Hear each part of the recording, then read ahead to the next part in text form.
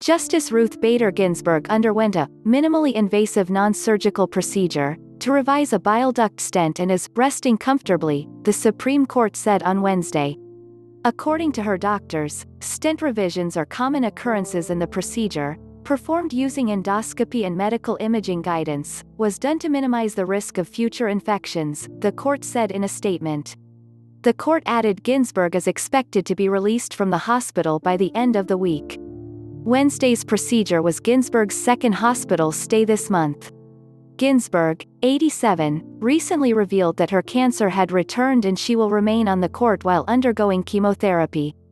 "I have often said I would remain a member of the court as long as I can do the job full steam," she wrote in a statement earlier this month. "I remain fully able to do that."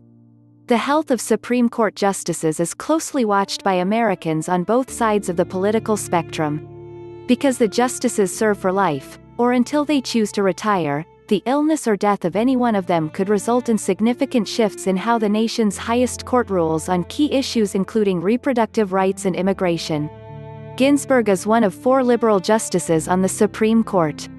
A vacancy on the court could dramatically reshape the 2020 elections, with Senate Leader Mitch McConnell saying he will fill any vacant Supreme Court seat this year despite arguing in 2016 that the vacancy left by the death of conservative Justice Antonin Scalia should not be filled during a presidential election year.